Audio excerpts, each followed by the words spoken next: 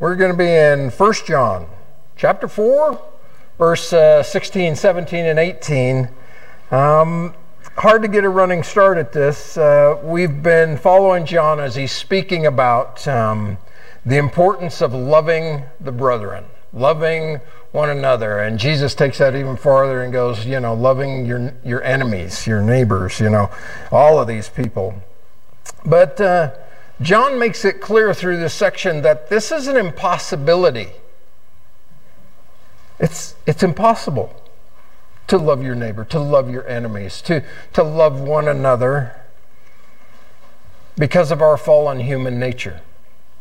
And it only becomes possible through the Lord Jesus Christ and His work in us and the Holy Spirit coming into us.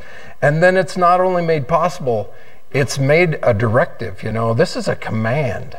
We are now the body of Christ down here on planet Earth. And so, 1 John 4, he says in verse 7, "Beloved, let us love one another, for love is of God." Here it is.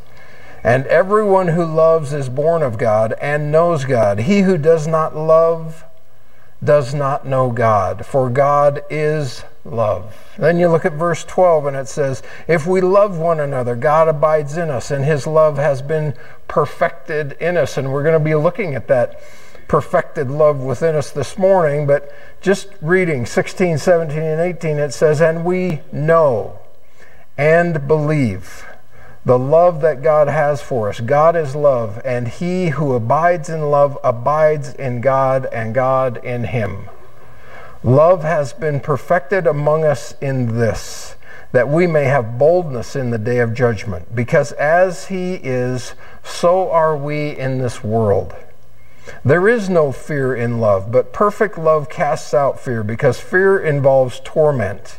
But he who fears has not been made perfect in love." All the way through this, John is stressing the importance of discipline, self-discipline, of actually obeying, doing what the Scripture says, and facing our responsibility. And so many, I've met so many Christians, and they exclude themselves. Well, this isn't easy. Well, I've got this thing going on with these people, and this has come up, and that, I just, it's impossible to do this. But in verses 16 and 17, John is going to give us 3 reasons that would persuade us, should really persuade us that we want to be obedient in this. They all bring us to this point where we realize the importance of the consequence of our actions. We must, in this life, constantly have eternity in view. It's one of those things that's a must, And so we know that cause produces effect. It's the inevitable consequences of being saved, of having the Holy Spirit move into you, of having God now inside and Him bringing change and reform and, different things going on, that this abiding in love must come out of us. So the first thing, I want to point to verse 16. The idea is, I guess I'll read 16. "And we have known and believed the love that God has for us. God is love, and he who abides in love abides in God, and God in him." To dwell in love is the final proof. It's the final fact that God now dwells in us, and we in him. We could never love one another without Him transforming our lives. The natural man can't do that. Oh, they want to think they can. And they have their special little group, and they love on that little group, and this is cool as long as you agree with me and I agree with you, we can get along great. But, there's always issues in that. The natural man, the man from Genesis chapter 3, after the fall, where sin now is in, and selfishness is now sits on the throne of your life. And you cannot love like God wants you to love. It's impossible, John says. But our world loves to pick out a few. Oh, look at the way this guy loves. Oh, look at the way, they care and they love and they give. And I always smile about that, because then you do a little research on their life and they've been divorced 3 times. Well, I thought they could love. Wait a minute, what's going on here? And then they're involved in several lawsuits, and they hate being around Christians. I can't stand those people, or certain sects or groups or whatever. There's always these issues under the surface, but we want to keep those buried and just show our good side, All that fallen nature. Man at his natural best is constantly proclaiming, I cannot love like that. That's all it says.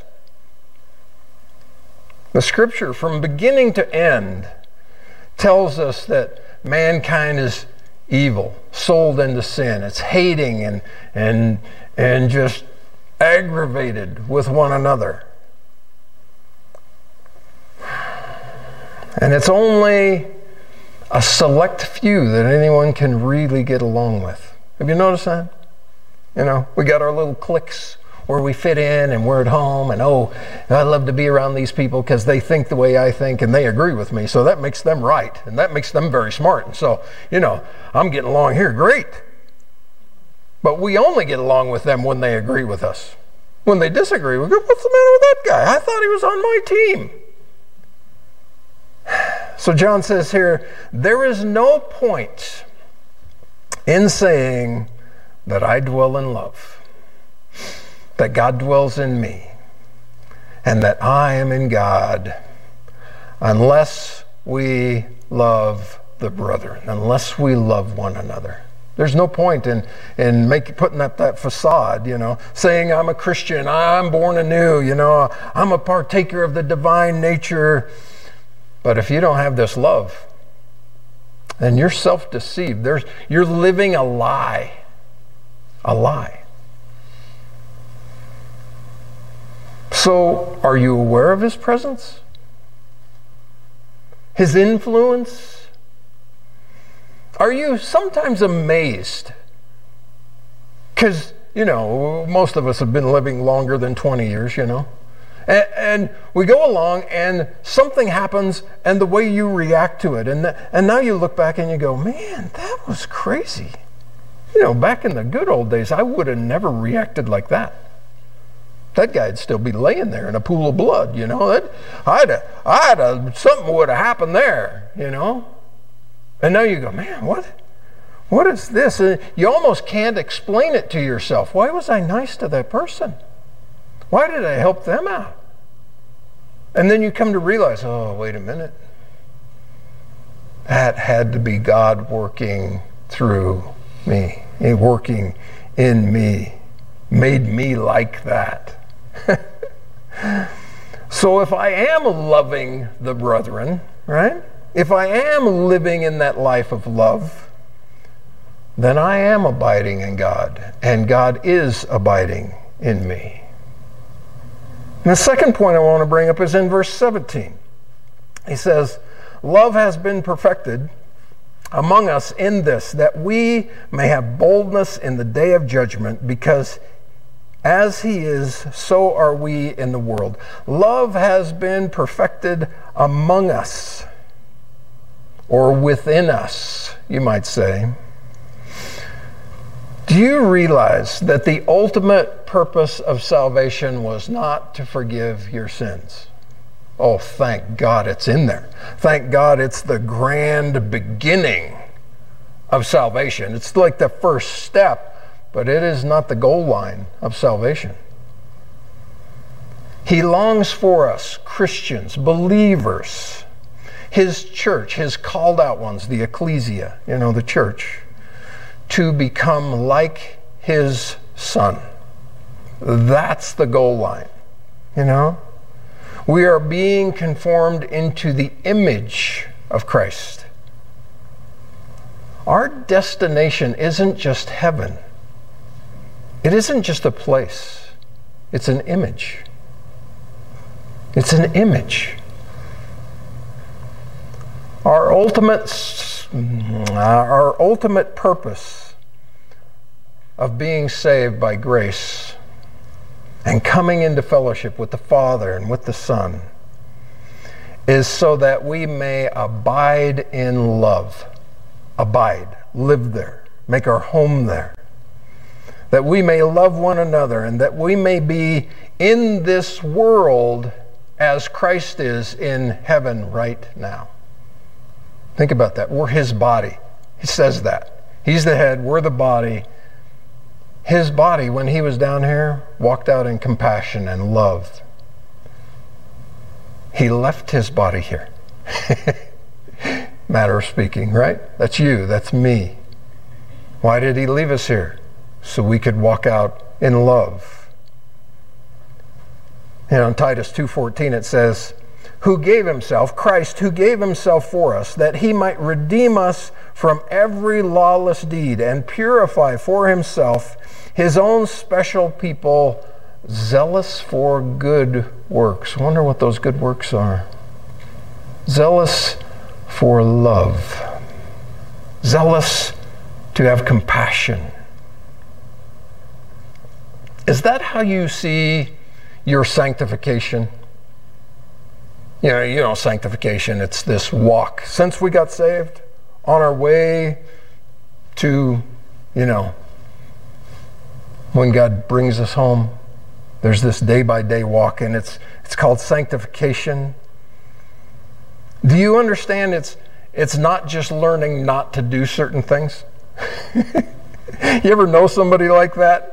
You ever know somebody, well, I don't drink, and I don't smoke, and I don't chew, and I don't hang around with girls who do, and they think that makes them righteous.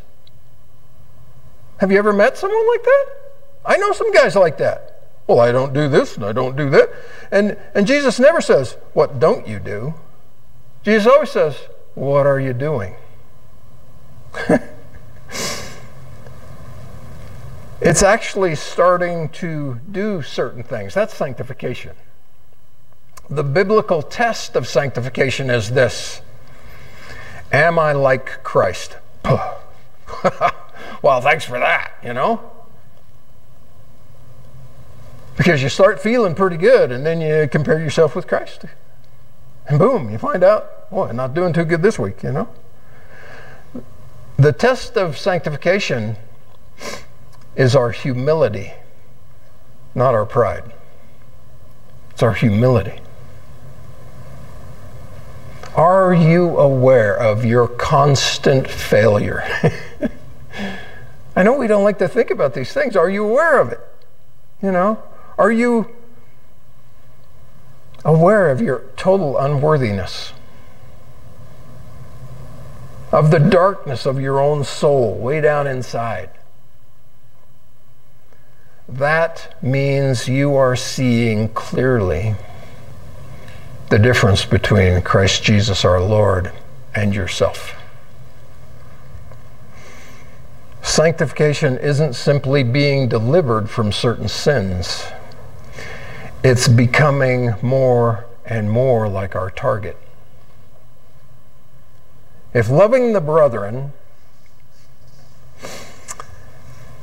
and this idea of abiding in love isn't becoming the greatest concern of your daily walk, of your life down here, then you're manifesting that you're simply a babe in Christ. You're just a little beginner Christian. A kindergartner, however you say that. We've got to stop being so concerned about actions. I know so many in the world, like, why'd you do that? A Christian wouldn't do that, and they go through all of these action things. We must become obsessed with this idea of becoming, in a sense, like Christ. Now, it can only be in a sense, because you'll never become like Christ. We must be about building the character in us that was the character of Christ. And then the third thing I want to point out is also in verse 17. Love has been perfected in us, that we may have boldness in the day of judgment. Boldness in the day of judgment. What a huge issue this should be, and yet how many people never want to think about it? Many in this world travel through this world totally oblivious, totally unconcerned about what lies at the end of life. I don't understand how they do it, you know? It's going to be a formal day. It's going to be a public day. And it's going to be a final day. We will stand before God as our judge. He's sitting on the throne. We're there face to face with him. And the books are going to be opened, and the investigation's going to be made. And then final judgment will be passed. Matthew 25:31 says this: "When the Son of Man comes in his glory and all his holy angels with him, then he will sit on his throne of glory, and judgment follows that occasion." 2 Corinthians 5:10, "For we must all appear before the judgment seat of Christ." Notice that word, we must all appear before the judgment seat of Christ, "that each one may receive the things done in the body according to what he has done, whether good or bad." There's going to be rewards and there's going to be penalties. And of course, at that place, there is a difference made. There's a line drawn. There's the unbeliever, and then there's the believer. Of course, Christians, believers in the Lord Jesus Christ, their sins, their failures have already been judged upon the cross when Christ bore them for us. John says, I want you Christians to be able to stand in that day without fear. And that means, you know, this idea of torment or punishment or loss. You're sitting there shaking. Oh, I don't belong here. We should stand there in godly fear, absolutely. Awe and reverence and wonder at who we're standing before, but not physically afraid. How is that possible? If we want to stand here in boldness, in confidence, not ashamed, we must be diligent, John tells us, in loving one another. Oh, do you see how this works? If I'm loving somebody else, if I'm loving you guys, and you guys are loving me, and I know that's a tough thing to do, love me. Because I've lived with me. I know I'm a little, quirky. Then that is proof that God is in you, helping you, causing you to love me. And God is in me, helping me and causing me to love you. That idea, that thought, that truth helps me to stand confidently today and go, God's already at work in me. God's already, working in me and through me and for me and with me, and that brings me confidence. He's changing my heart. He's changing the way I see people, He's changing my outlook. John says, in effect, every action of your life matters. Matters. I must have this love within me. I must be diligent to take that love and work it out of me in the context of the people I'm surrounded with. And then we get to verse 18. And he brings in more. He's not just comfortable leaving it there. He says in verse 18, there is no fear in love, but perfect love casts out fear, because fear involves torment. But he who fears has not been made perfect in love. John brings a negative. You ever notice that?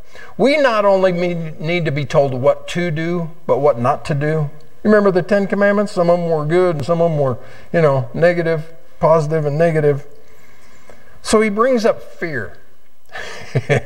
Fear, torment, loss, rejection. We begin to worry about being punished. Ever met anyone who's gone before a judge on a very serious matter? I remember I was 22. I was out of work. I'd lost my job. We were starving to death, and child support office took me to court. So I was behind on my child support. And I remember sitting there, and here's the judge, and here's this kid. I'm sitting here talking to this kid next to me, and he's got a line of excuses. It's a mile long. I'm thinking, man, the judge is going to listen to that. He gets up, and he goes before the judge, and the judge pounds down the gavel, and he says, 30 days. And fear rose up in old Marky's heart. Oh, he had all the best excuses. I got none,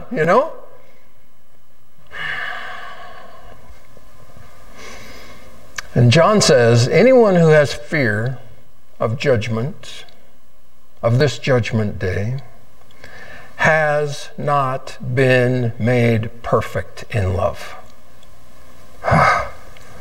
What a strong, powerful statement that is. This may be the greatest test of where you stand with God you'll ever face. Just go home, get out your mirror, walk into the bathroom, look in that big old mirror, see that guy standing in that mirror, that girl standing in that mirror. Imagine yourself standing before God right now, Judgment Day. Right now, as you are. Is there fear? Or is there confidence?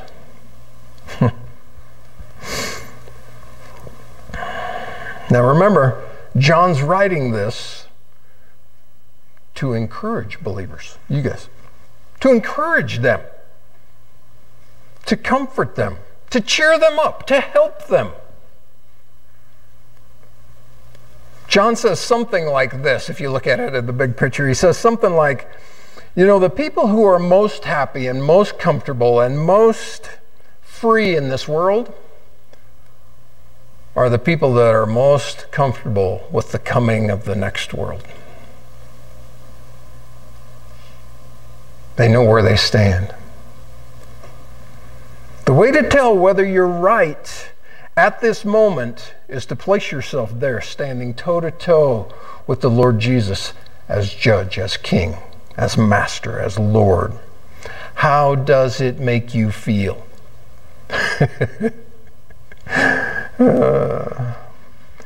John does this fun thing, and it's done all the way through the New Testament. He gives you doctrine, and then he tests you on that doctrine. Oh, you're a believer. Oh, you've received the Lord Jesus Christ as Lord and Master. Oh, you've come to him by faith. Then this love is abiding in you. Let's see it worked out. How's it going for you?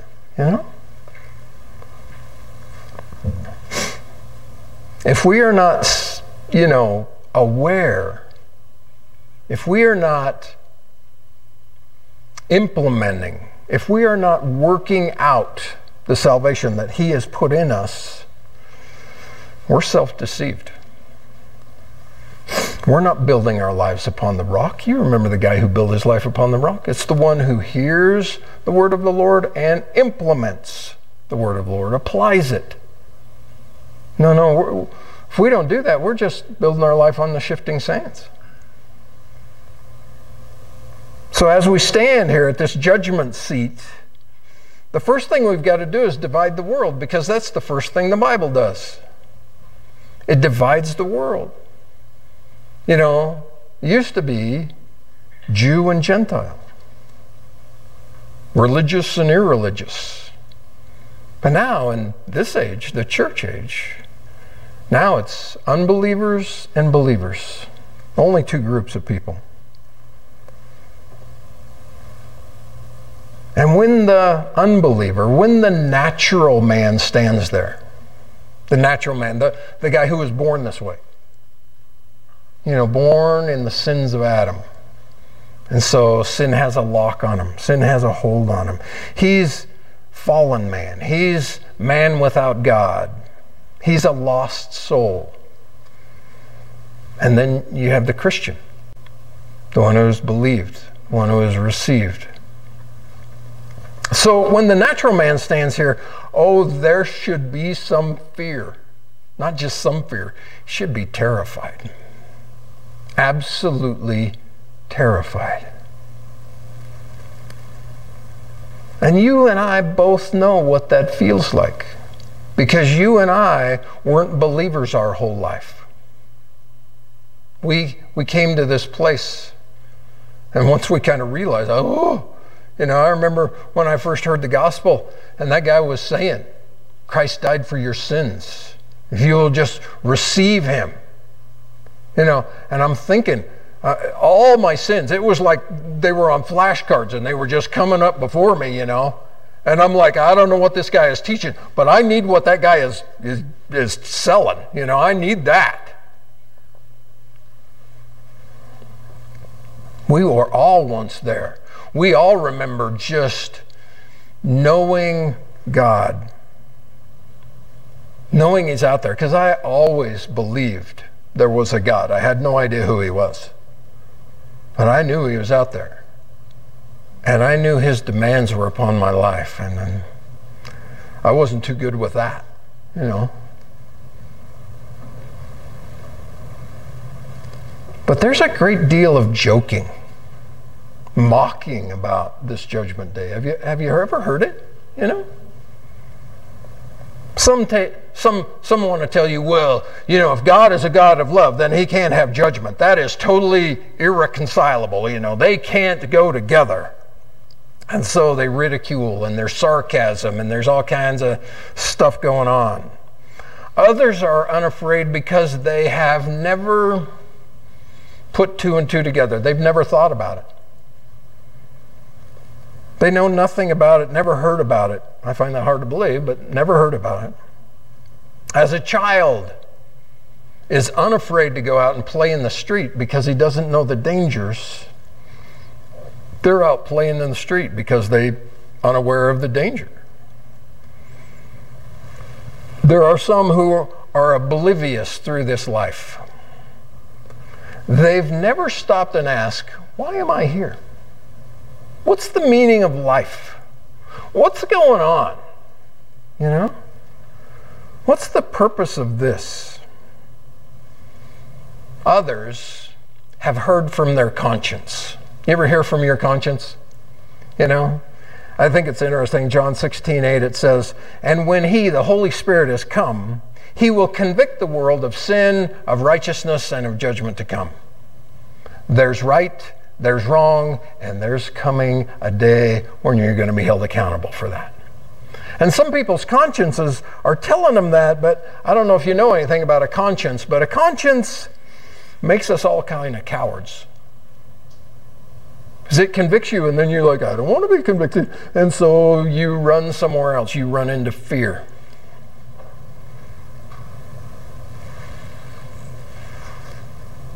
You fear. And fear is like whistling in the dark. You ever been all alone? Maybe you just watched some scary movie. You hear some creaks in the house, and you start, you know, Bill Cosby used to say, you know, he had that monster music.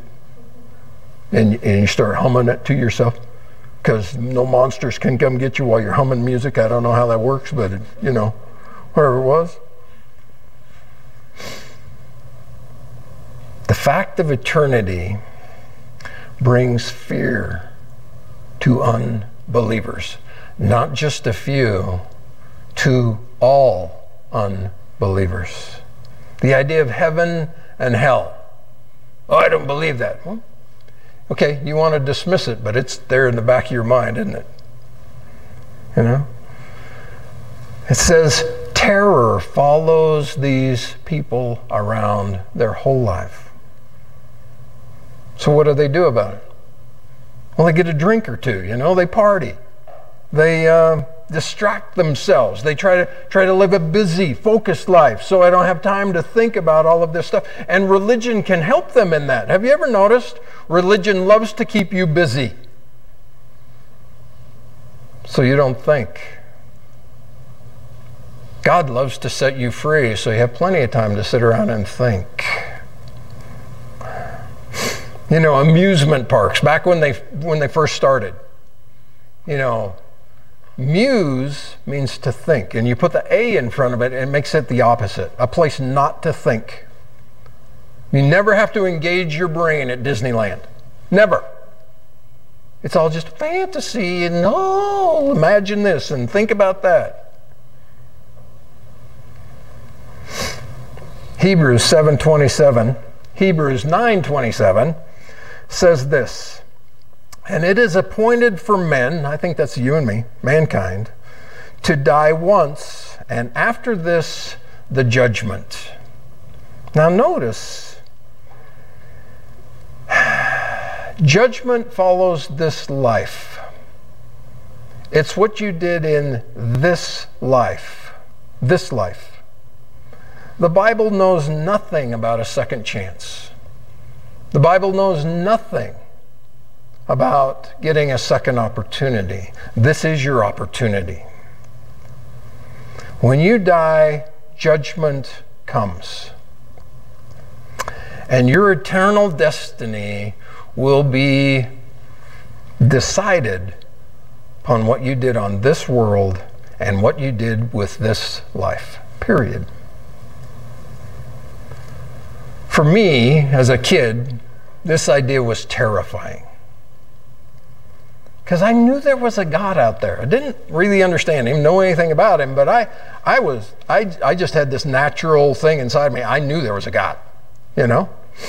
But, you know, I knew some of his standards and I didn't like them, you know? I'd heard the 10 Commandments. I'm not interested in those. So I'd been ignoring that. I'd even mocked him, laughed at him, you know, made jokes about him. And then I'd done worse. I'd cheated people. I had hated people. And I had abused people. How does someone like that stand before the throne of a holy and righteous and all-powerful Creator God? With a lot of fear. That's how I would have stood there. Remember the parable, Matthew 18? We read it a couple weeks ago. I'm going to read it again just because it's good. He says, therefore, the kingdom of heaven is like a certain king who wanted to settle accounts with his servants. Picture Judgment Day, settling accounts. And when he had begun to settle the account, one was brought to him who owed him 10,000 talents. It's billions of dollars. Unable to pay. That is you and me. I have thousands of sins, thousands of talents of sin. But as he was unable to pay, his master commanded that he should be sold, and his wife and children, and all that he had, and that payment be made. And the servant therefore fell down before him and said, Master, have patience with me, and I will pay it all.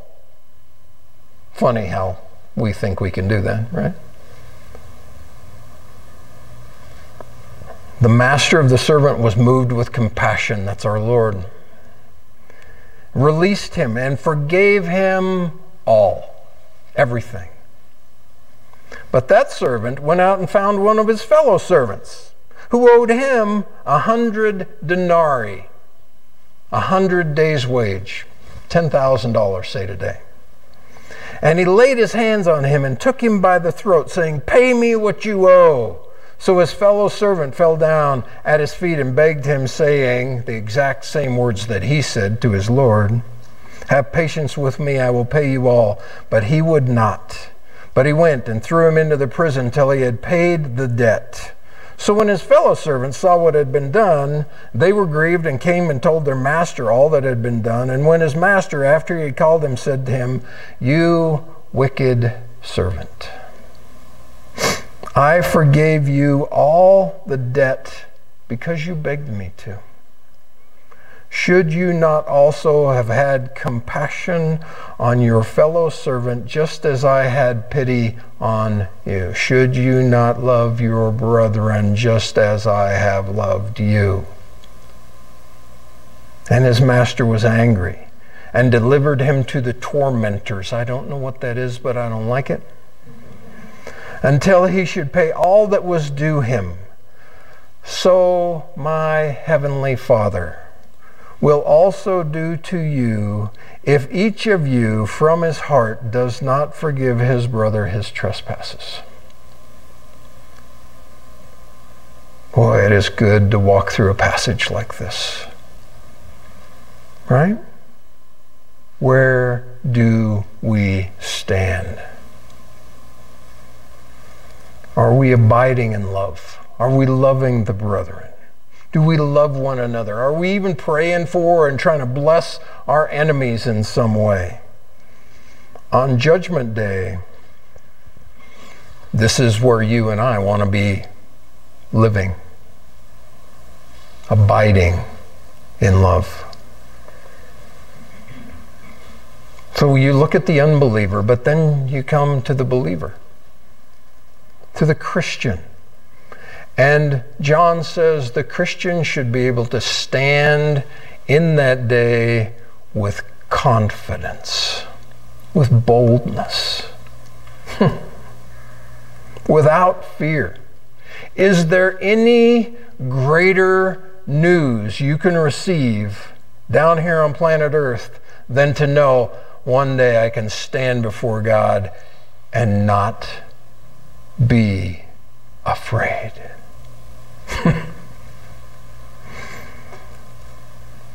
Hebrews 2:14. Inasmuch then as the children have partaken of flesh and blood, he himself likewise shared in the same, that through death he might destroy him who had the power over death, that is, the devil, and notice this, and release those who through the fear of death were all their lifetime subject to bondage. One of the greatest things salvation does for the Christian is to release him from the bondage of fear. How amazing is that? That you can live tomorrow, no fear. No fear of the end of the world. No fear of going home. No fear. Oh, if you're still fearing, did you hear what John said? To the believer, no fear. You can come and be set free from that bondage of fear. Boy, just look around the world these last 2 years. Just look around the world these last 2 years, and the world has tried to make you absolutely terrified that you might die. I refuse to live in fear. People don't understand. Why aren't you wearing a mask? Why didn't you get your shots? Why? You know, here comes all the, because I'm going home anyway. Maybe this will just, maybe I'll go home next week. Next year. And they look at you. You're crazy. That means you're going to die. Yeah, it means I'm going home. And they totally don't get that. You guys get that.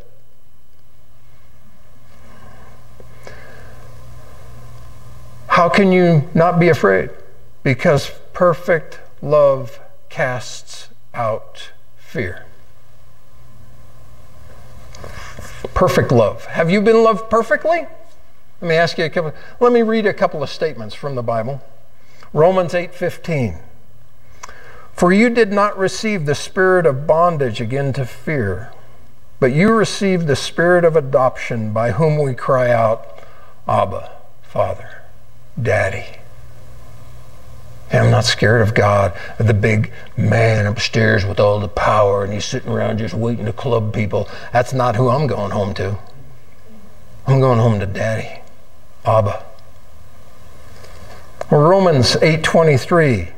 Not only that, but we also have the first fruits of the Spirit, even we ourselves, groan within ourselves, eagerly waiting for the adoption, the redemption of the body.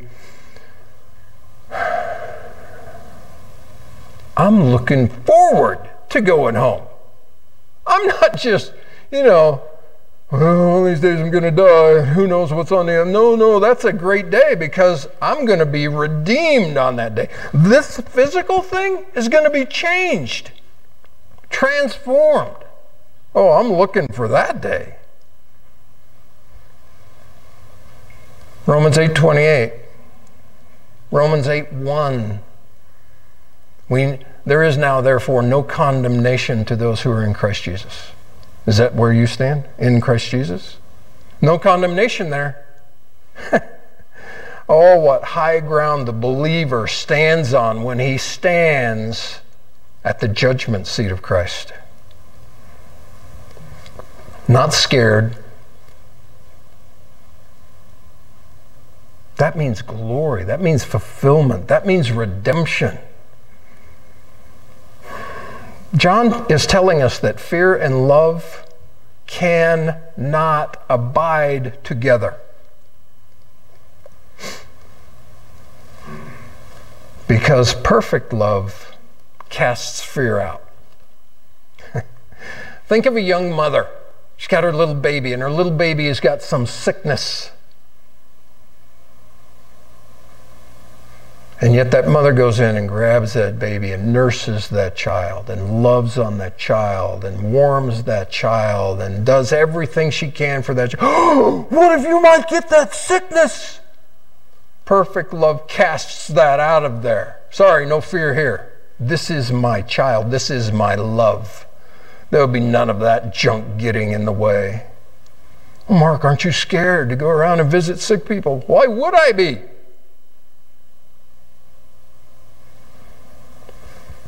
Love and fear are complete opposites. Remember Christ when he sent out his disciples? You guys are going out there into the world. It's going to be a little hard.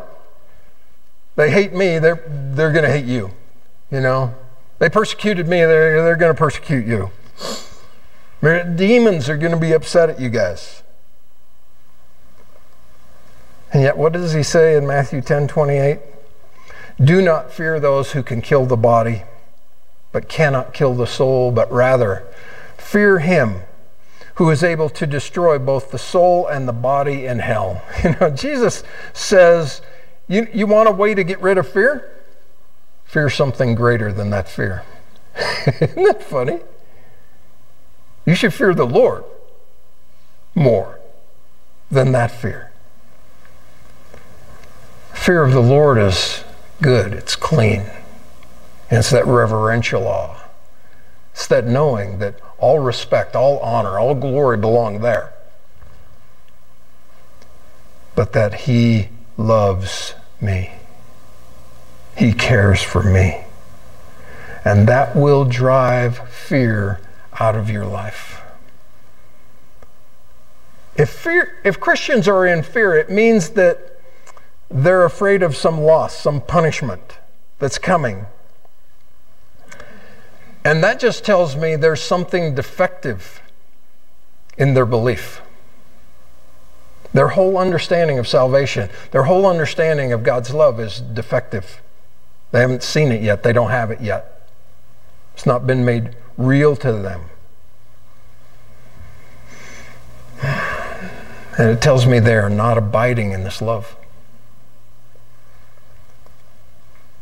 Are you still in fear? Perfect love casts that out. How has God so loved you? Walk through it in your mind. Fear's gone. Walk through it in your mind. He sent Jesus. He sent him to be my propitiation. Upon that cross, he took my sins. Fear leaves because Christ has received me, and I have received him. We must remind ourselves of those things constantly, right? Because this world, it wants you to live in fear. The ruler of this world, the prince of the power of the air, Satan, he wants you to live in fear, in torment, and in, bondage. And I was once a wretched, wicked, gross sinner. I was hell-bound, and it was well earned. I had not loved God with all my heart, might, mind, and strength. Worse yet, I had ignored his calling upon my life. I knew he existed, but I refused him. I knew Judgment Day was coming, but I refused to think about it or take it seriously. I had become hard and selfish. But when I was yet in that condition, Christ died for me. The Father so loved me, he sent him. And he brought me from there in that darkness, in that putrefying petri dish of life. And he brought me into his kingdom.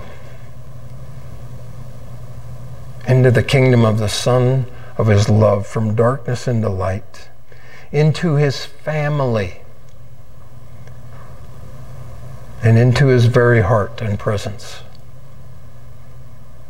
That knowledge of perfect love casts out fear. So we see the love of God poured out for us, the love of God manifested towards us. And so we bank on the doctrine of justification by faith alone and Christ alone, right? We bank on that. We're just solid. I'm standing right here. I love this doctrine. I'm not moving off of this. And it brings amazing comfort. Everything was done for me in the person and the work of Christ Jesus my Lord. It's like Jude says. We should all memorize this. Jude 24. Now to him who is able to keep you from stumbling and to present you faultless before his glory with exceeding joy. Isn't that describing that day? Faultless before his glory with exceeding joy. Oh, that's going to bring some exceeding joy, all right. To God our Savior, who alone is wise, be glory, majesty, dominion, and power both now and forever. Amen. But the second point John wants to bring out, you want assurance in that day, is to realize that as a partaker of his divine nature, that God himself has come to abide in you and you in him. Therefore, I'm becoming something like God now. The family resemblance is kind of rubbing off on me. Now I love God. Where'd that come from? It used to be, suddenly something happened there, And now I'm loving you guys. Who would do that? Where'd that come from? I love the church. I love to read the scriptures. Imagine that. I even pray for some enemies of mine. I like prayer time. You guys like prayer time? Man, there are mornings I'm looking forward to getting in there. Oh, these things were not natural to me. That must mean that God is in me, and He's transforming me, and He's at work. And this is the outshowing of that work. And you know, some of my assurance is my changed life. Oh yeah, I'm justified by faith alone in Christ alone. Yep, I got that. But in my sanctification, in my walk, it is also helping me to see that God is already at work, that God already has me. He already so loves me, you know. Isn't it great to stand before the Lord at Judgment Day and say, love you, Lord. And just to be at peace in that place. And have Him look back and smile at you and go, love you too, buddy. Let's get this over with, you know. What a great place to stand.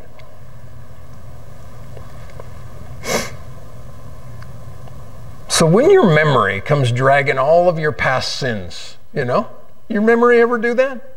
You know, you wake up in the morning and here's the, you know, it's just like Satan's been just piling them on all night long, and you wake up and here's this overwhelming flood of junk that you've done in your life.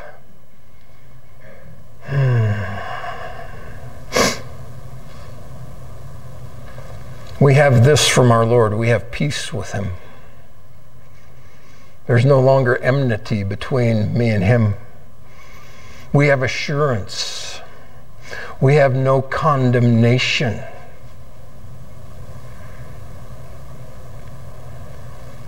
We have a changed life. And though quite imperfectly, as we walk this out down here on planet Earth, we can look back and go, man, I'd have never treated a guy like that, you know, 20 years ago, 15 years ago, 5 years ago, 6 months ago. I'd have never done that. I'd have never walked away from that conversation and prayed for that guy. I would have never, you know. And now I want to do it. It's abiding in me. I almost can't walk away without, oh, we better pray. Oh, I better say something. Oh, let me try to figure out how to bless this guy. And that is Him in me, causing me to will and to desire to do His good pleasure. And it is in that knowledge, Christ's work for me and Christ's work in me, that I stand at Judgment Day, not arrogant, confident, right? Without fear. This is John's prescription for fear. If you're not yet sure.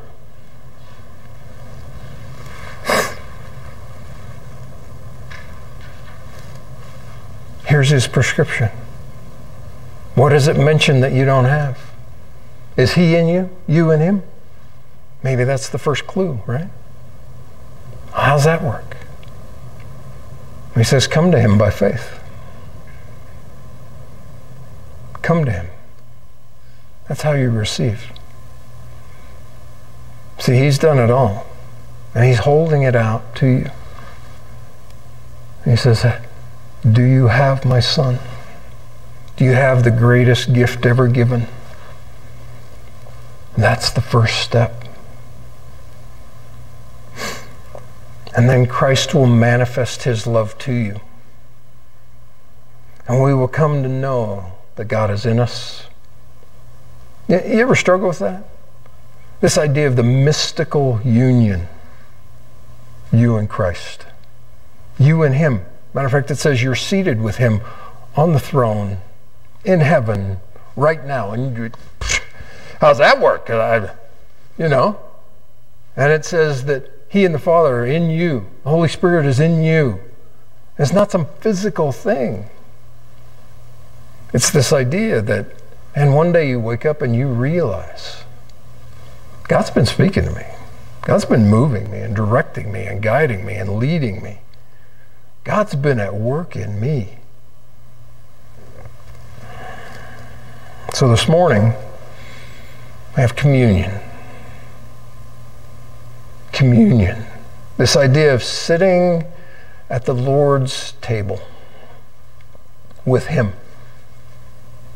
If you read your Bible correctly, it's this idea of Him and coming sitting at your table with you. Because now you abide with Him, He abides with you. And to abide means to be at home. It's where you're comfortable. It's where you long to be. It's where your heart is. You know, sure, we go out there in the world and we get beat up by the world, and this draws our attention and that draws our attention. But don't you love to come home? Homes where you're comfortable. Homes where you can be yourself. Homes where it's peaceful and I can just relax and settle down here. That is to be our place with Christ. And that is to be His place with us. So communion is a celebration of the fact that we can sit down and share a meal together. We can sit down and fellowship. That's where the early Christians, that's where they did. Everything was at the table. This is where you fellowshipped. This is where you communed. And so the picture's got to be alive and well. And so we're going to take the elements of communion.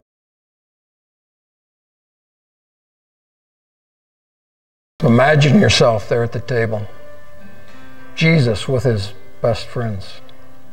You've been invited, right? Same as it was in the upper room that last night. Seated there with Him, and He goes around and He puts on that towel. And He goes around and He washes your feet. Some of us don't think we belong there. Some of us are just happy to be there. Others of us are leaning back on the breast of our Lord. Great fellowship. Where do you see yourself? Can you even picture yourself there? And He takes that bread and He says, break you off a piece of this and eat this, for this represents my body, which is broken for you. Broken. It's already happened. It's about to happen. It happens eternally, once, forever, for all.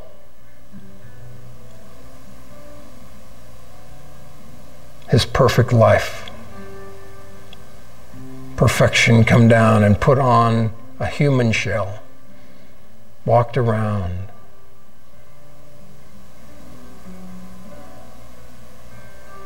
Lived in the same kind of world we live in.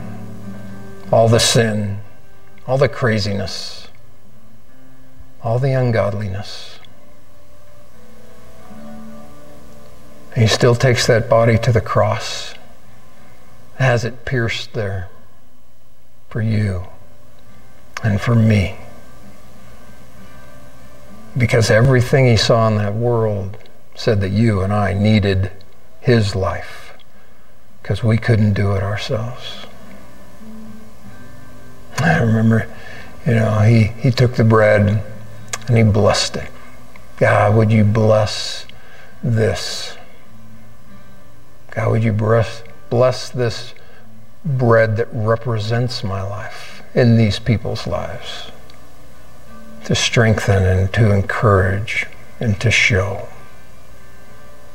Father, we thank You for doing that. In Jesus' name.